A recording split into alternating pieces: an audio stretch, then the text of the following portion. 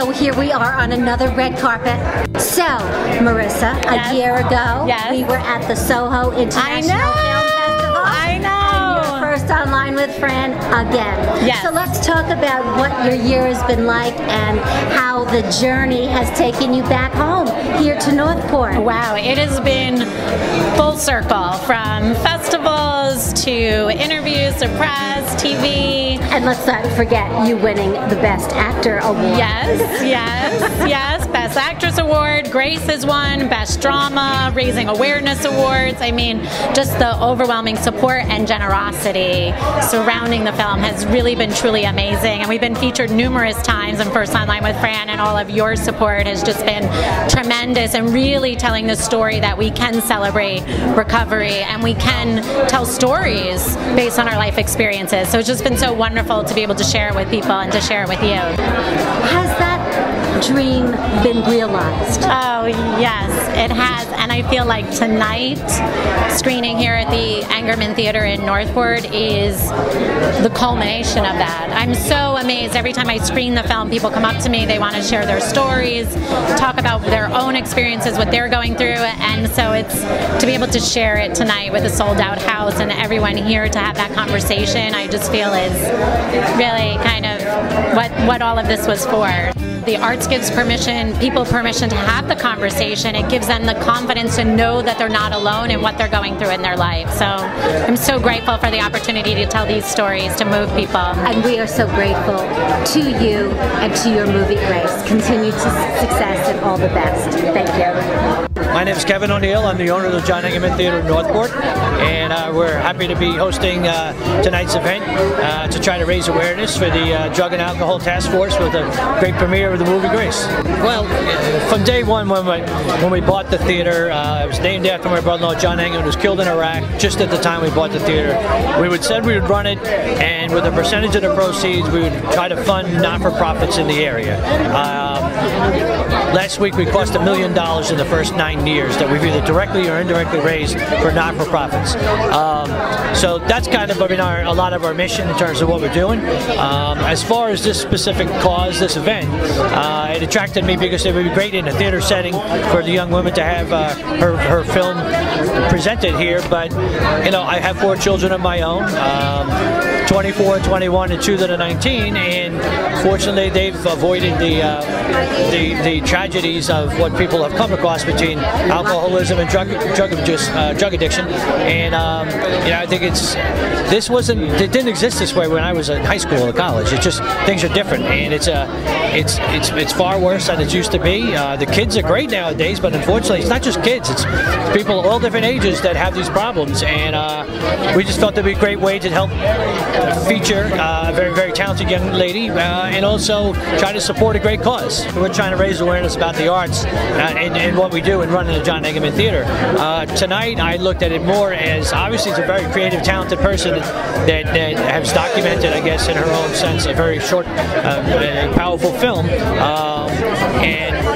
But my initial reaction to the night was the cause of what we're trying to, trying to help, I guess, educate or inform people about the pitfalls and dangers of alcoholism and drug addiction. And so I kind of looked at it more as an evening for. It is combined with an arts organization. Yes, it's a great place to feature a film, but I looked at it more as trying to help out for a cause that people work very, very diligently to try to make a difference out there. And I applaud everybody's efforts. There's people all over this place tonight running around trying to set up everything they can so that they can do whatever they can to try to fund the organization that does a lot of good in the community. The arts are a critical component of our everyday lifestyle, and I didn't grow up a big theater person at all. I lived in Flatbush, Brooklyn. My parents didn't really expose me to theater. My wife and I bought the building, partnered with a guy who's a brilliant artistic mind, and I've gotten exposed to so many great shows here since we've been open that believe me, I had a good childhood, but that being said, I really wasn't exposed to the arts as much. We played a lot of sports, and I now understand much more the importance. But it's here to stay. It's not a flicker where people are going to say the arts are here, the arts are not. They're obviously a critical component of our everyday life, and will always be. My name is Scott Norcott. I'm part of the task force. I've been a member for about 5 years now. We had been talking about doing a fundraiser for some time, and when we met with Marissa Vitale, who wanted to do a film in Northport, the town hall people actually asked if she could work with us and do maybe some sort of event. And as it turned out, we're showing your film and doing this wonderful fundraiser, and all proceeds are going to the YDA. The YDA is moving one of their locations right down here in Main Town. They're located in East Northport. They also have a satellite office in Greenlawn. They do all types of programs for kids, ranging from, I think, 10 or 11 years old on up to seniors in high school. Different types of programs such as music, teaching, sports activities, creative activities, art, keeping them busy, keeping them off the streets, and helping them to make good decisions. They have counselors on hand for speaking with them and their families. Film is art. Marissa Vitale was actually a person in recovery for some time now. She's been successfully in recovery for a long time. She started making films and becoming an actor some years ago, and she wanted to come back to Northport and do a film about addiction and all the perils that lie in recovery, and how we have to release some of the stigmas that we have about it, and so people can make decisions not to use and what to do if they do, or if they have families that are involved. It's a big film about decision making, about making correct choices and the paths that you take. We absolutely need them, if now more than ever. We need to have creative outlets other than destructive habits that a lot of people form, both young and old. Senior Airman Gabriel Manzueta. I'm a civil operator for the Counter Drug Task Force. I'm Staff Sergeant Carissa Cantone, and I am a civil operator with the National Guard Counter Drug Task Force. We actually work with the coalition who's sponsoring this event, so we're here to show our support. It's a very well-renowned movie, so that, and along with it being a town forum afterwards, so we want to hear what the community has to say in regards to what issues they're having in this town. We work closely with coalitions throughout Long Island, and Northport is one coalition that we help out.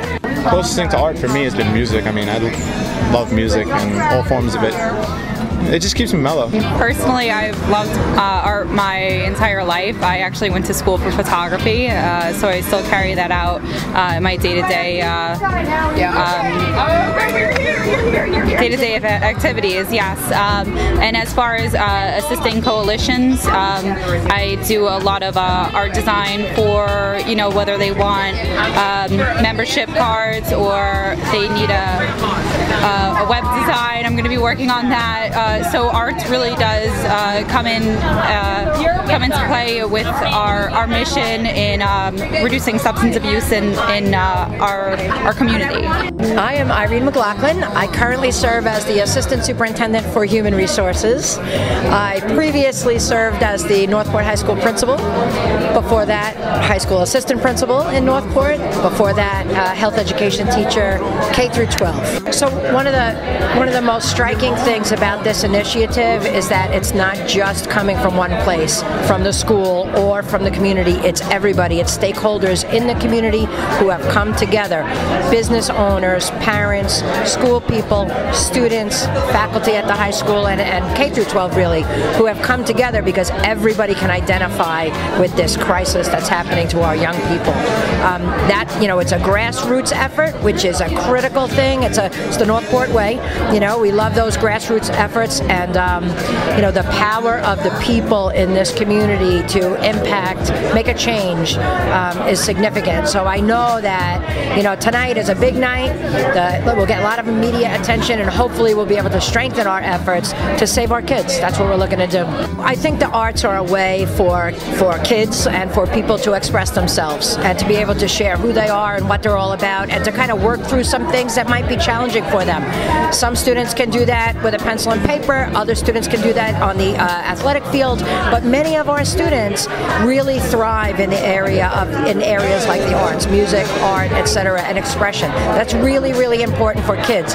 The other thing is that I think that everybody can relate to the arts. So when the audience comes in and sees our kids, you know what that's like, Fran, going into the auditorium at Northport High School and hearing the choir sing or seeing the musical. It's extraordinary when you see the students that you pass in the hallway every day or you have in your classroom and you kind of have one perception of them, and you see them on stage performing, the whole other experience in terms of who that kid is.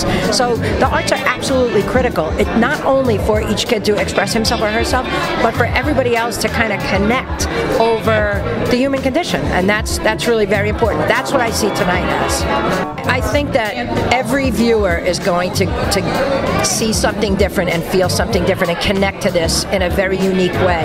My hope is that there are conversations that come from their experiences tonight, the audience's experience in seeing this, and that those conversations will grow into a larger picture of, hey, you know, how did the movie impact you? What does it make you think about? And how does that connect to you moving forward as a developing young person or as a parent or as an educator? The goal is to start the conversation and to never let the conversation stop. Daryl St. George. I'm here to see this wonderful film, Grace, and to support this incredible cause of raising awareness on addiction and substance abuse, and hopefully have a little bit of an impact and help some people. I'm a teacher at Northport and an advisor to Project 72, which is a club that's very involved in combating the drug epidemic.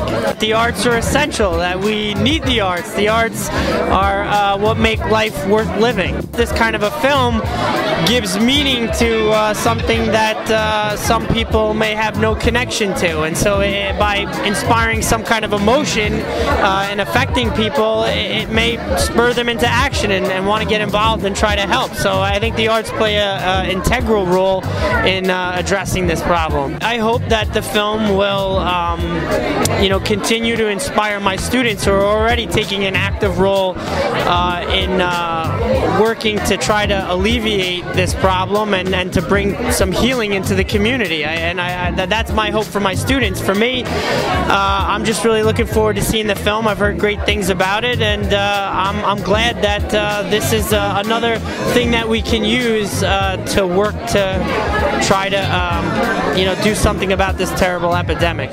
They were involved in a drug take-back. They helped coordinate at 4 different libraries on a Saturday afternoon for people in the community to come out and get rid of their medications, any kind of drugs that they wanted to get rid of. They helped to organize that. They did a student summit where they invited other school districts to come to Northport to talk about the drug problem. We had a guest speaker there. There was a Narcan training there.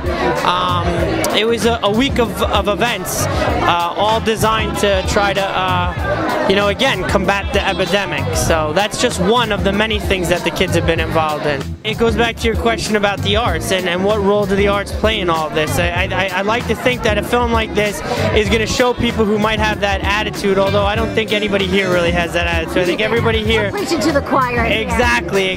But I would hope that on the off chance that somebody who might have that point of view sees the film, it would connect with them on some level and help them to understand that, this is an insidious disease that knows no boundaries. It crosses all lines. It affects all different demographics: wealthy, poor, white, black, artist, business person, lawyers, doctors. And my hope is that this film will help to continue to raise that kind of awareness. Anthony Ferrandino. I am the chairperson for the Northport-East Northport Community Drug and Alcohol Task Force. My plan was really to talk about more of the solution as opposed to the problem. So we need to touch on the problem, but we never seem to get past that in a lot of these community formats.